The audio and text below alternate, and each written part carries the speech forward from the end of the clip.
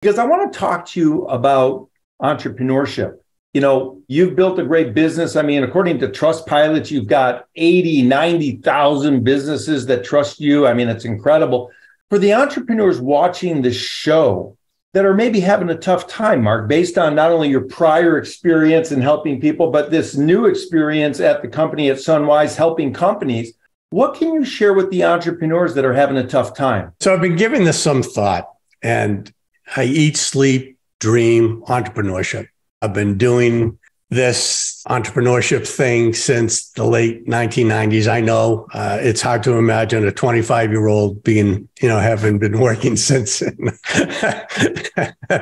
1990s. Look, you can read any book about entrepreneurship, and it'd be hard to argue with any of the tenets that they talk about. I think more importantly, it's the flip side. It's easy when it's easy. It's easy when you step into something and it works. The question is, what happens when it doesn't work? How do you decide to stop the bleeding? When do you say, this is it? I've got to throw in the hat. And I think that's where my experience, in investment banking, 17 years, you would buy investment vehicles. Well, let's just talk about stocks briefly. And, you buy a stock, it's at $50. You expect it to go to $100. That's easy. I'm going to double my money. But then the question to the investor is, how much risk are you willing to take? Are you willing to put the $50 in and have it go to zero?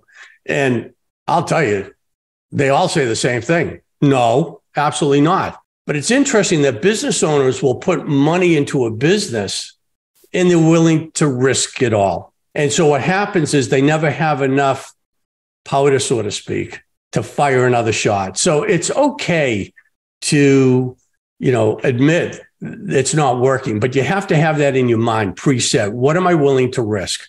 Because my recommendation would be, don't risk it all. Have enough to come back another day. All of my businesses have been bootstrapped. It doesn't take a whole heck of a lot to get a business going. You just have to have something dry, so to speak, the powder, to be able to take that next shot. So I think from the entrepreneurship, look, you give it everything you have. I mean, my philosophies were simple. I worked 8 till faint, and I only worked half days. I worked from 8 in the morning till 8 at night. That was it. I said, I'm not going to work more than a half a day.